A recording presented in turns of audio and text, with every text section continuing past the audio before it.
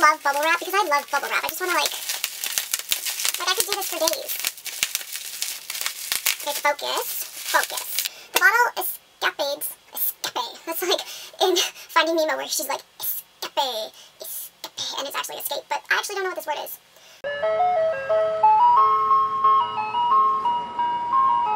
Hey guys, it's Jay, and today I'm here with a very exciting unboxing. I was contacted by D.E. Knight and her publication team, and they asked me if I wanted to unbox this box. And of course I said yes, because your girl loves unboxings, and I was very excited about this one. So without further ado, let us get started. So first off, can we just take in how gorgeous this packaging is? I'm kind of annoyed because they posted like this huge sticker on the top saying my address and whatnot, but like I kind of wanted to keep this box just because it's super pretty. But whatever, it's fine, I'll pretend that I'm not heartbroken about it. But let us open the box. Ooh.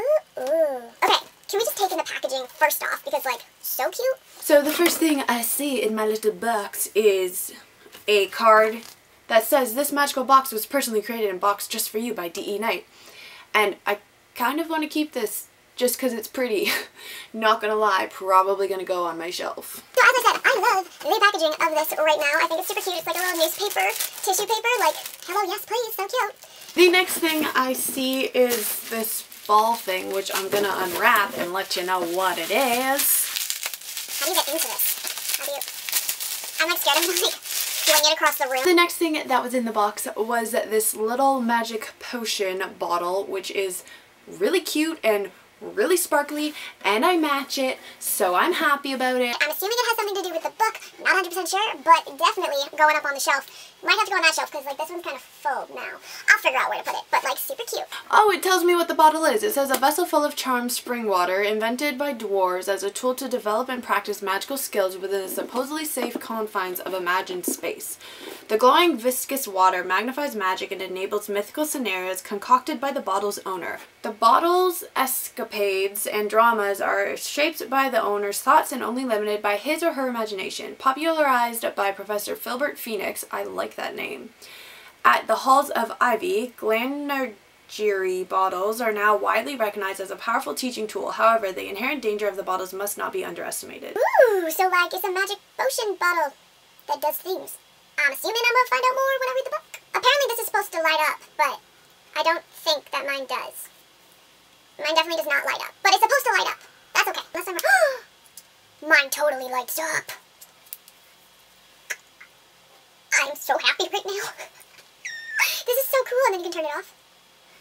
Oh god, I'm so excited. I'm so excited right now. Okay guys, I have a glowing potion. Okay, definitely going on my shelf now.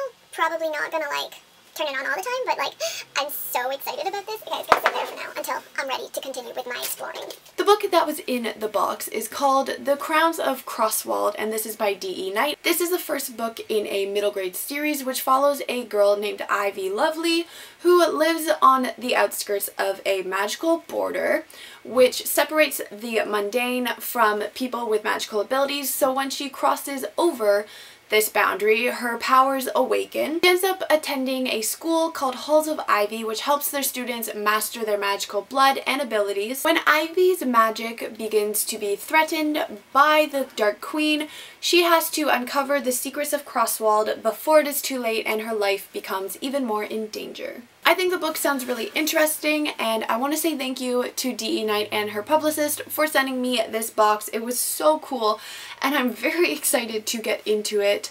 So thank you again, and thank you for this magical glowing potion because I am way too excited about it. Alright guys, so that was my unboxing of the D.E. Knight box, I guess I can call it, or like the Crowns of Croswald box. Thank you again to D.E. Knight and her publicist. I already said that like 20 times, but thank you, thank you, thank you. And I will see you all in the next video. Goodbye!